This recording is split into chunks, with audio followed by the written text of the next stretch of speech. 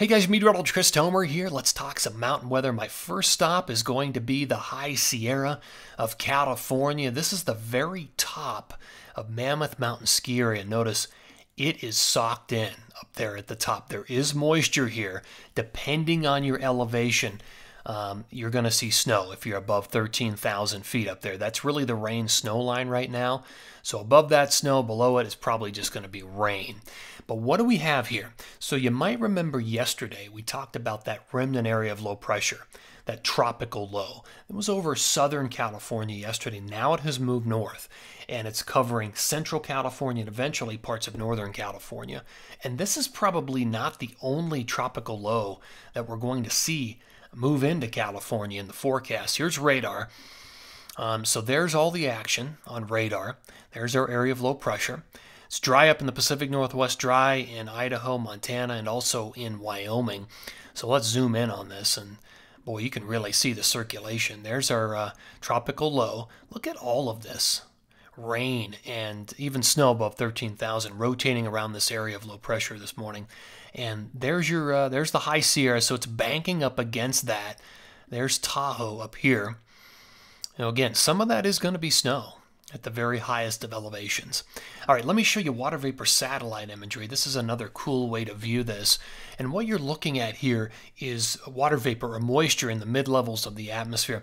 So the oranges and the reds, drier air.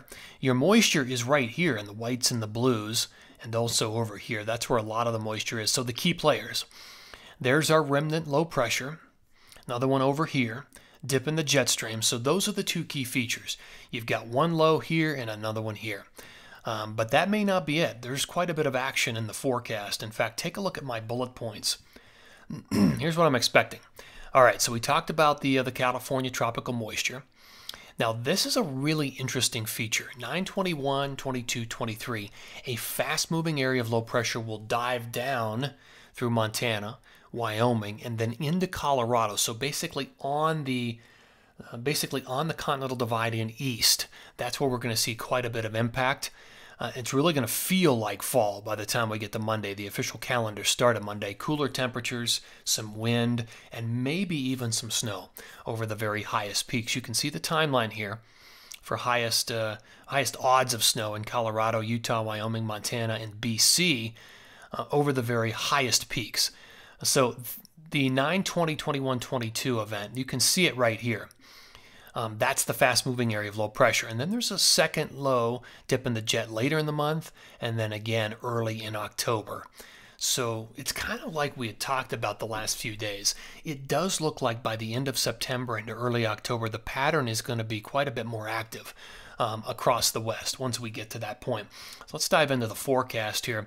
So these are forecast atmospheric pressure anomalies in the middle of the atmosphere. So up at about 18,000 feet. You're looking for areas of low pressure and areas of high pressure on this. So this is effective Tuesday, 9/23, and this is when that area of low pressure, this is that fast-moving area of low pressure, is diving down, right down the spine of the Continental Divide. Area of low pressure right there, coming out of Montana into Wyoming and into Colorado. And look at what we have here. Another remnant tropical low. And this one may feed some moisture into this flow, into the Intermountain West. So the two of these might actually have some interaction. And again, that's 9/22, 9/23, somewhere right in there. All right, let's move ahead. So this is 9/29, so another week into the future here, effective 9/29. And look at what we've got. Another dip in the jet and another drop in pressures here over pretty much the entire Intermountain West. And what you're looking at here, this is an AI chart. So this is an AI forecast off the European model. Just so I want to be clear on that. I'll try to identify that when I'm using these. So this is an AI look, and what it thinks is you've got an area of low pressure here and one down here, dip in the jet stream, and potentially, if this plays out, you're looking at cooler than normal temperatures and potentially some snow over the highest peaks, maybe BC, Alberta, Montana, Idaho, Wyoming, maybe even into Colorado and Utah. So we'll have to wait and see if that plays out. Let's go into early October. So this is effective 10/4 on, this is October 4th. And look at, this is also an AI chart as well. just so we're clear. But here's what it thinks. So you've got a drop in pressures, a pretty significant drop in pressures over the west, and especially up here in the Pacific Northwest. If this were to play out, we'd be looking at cooler than normal temperatures, along with another shot of snow for the highest peaks.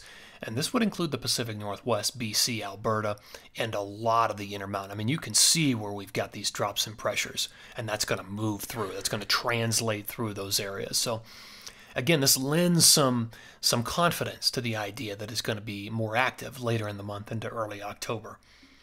All right, let's look at a time height forecast. So I'm particularly interested in this Sunday, Monday, Tuesday, 9/20, 21, 22 event with this area of low pressure. This is effective for Cameron Pass up in northern Colorado, in the northern mountains of Colorado. And really, when you look at where the moisture could be with this quick hitter, this quick low, it's going to be on the Front Range high peaks, the Continental Divide of Colorado, east. So Cameron would be included within this. And you read these charts down here. You start on this side and you go in the opposite direction. That takes you into the future. And what I'm looking for is all of this, the green. That's going to be your moisture or higher relative humidities in the atmosphere. And you're looking at a slice of the atmosphere. This is up at about jet stream level right here. So where I'm seeing moisture is basically on the 20th and on the 21st as well. So in this time frame right here, this is the time frame to watch for potentially as that low comes through, we could have some precipitation develop over the highest peaks of Colorado and Wyoming as well as this thing comes through. Let me show you the extended snow forecast. Now this is for Breckenridge in Colorado, but notice it does ramp up, it accelerates up the chances of snow 21, 22, 23. And then again 27, 28, 29, then potentially again in early October. And this actually delivers or forecasts over 5 inches of snow for the Breckenridge area.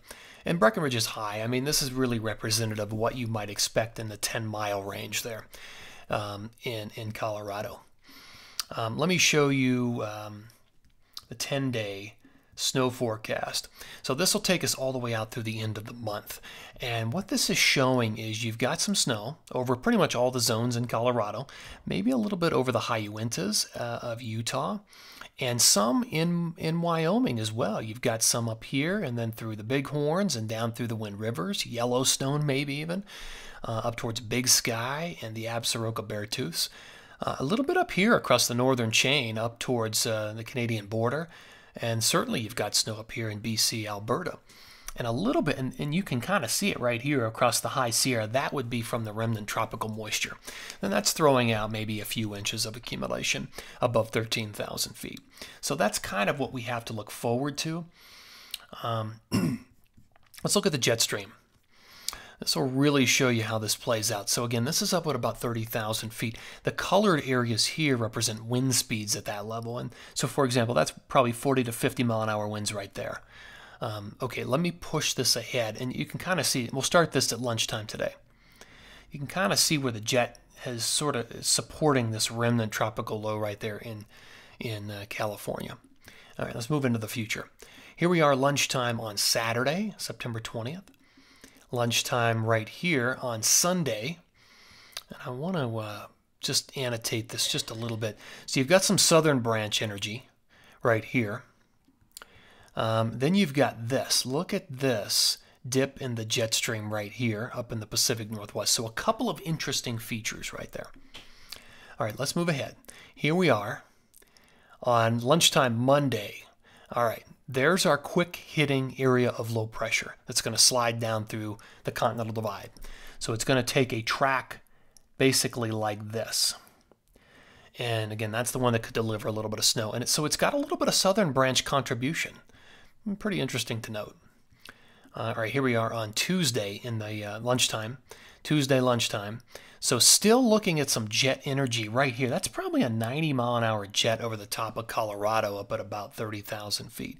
And the area of low pressure is sitting right here, so it's supporting it. And look what we've got over here. That's the next remnant tropical low.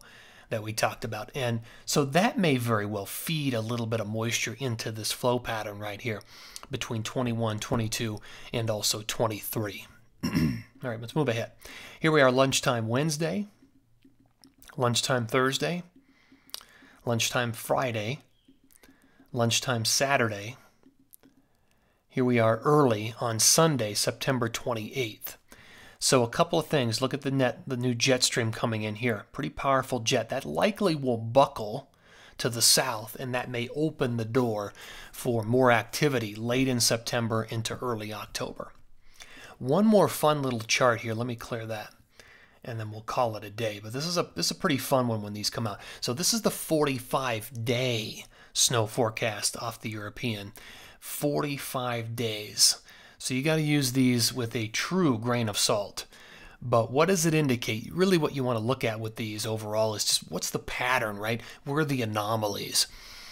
Big anomaly right here, right? This indicates the potential for several, maybe even, areas of low pressure or cold fronts that come through this area. I mean, this even shows snow over Denver in the Front Range. Now, and this runs all the way out to the 1st and 2nd of November. So that's possible.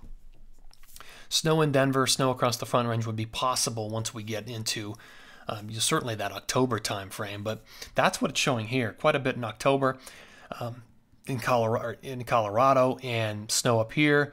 The Tetons, the Wind Rivers, snow, a little bit of snow in Utah, some snow up here in BC, Alberta, nothing in the Northeast. So the pattern, if this were to play out, would probably look something like this. That would be your jet stream forecast if that were to play out. But again, use these 45-dayers with a real grain of salt. All right, guys, thanks for tuning in here. I always appreciate it on this Friday. Take care and have a great day.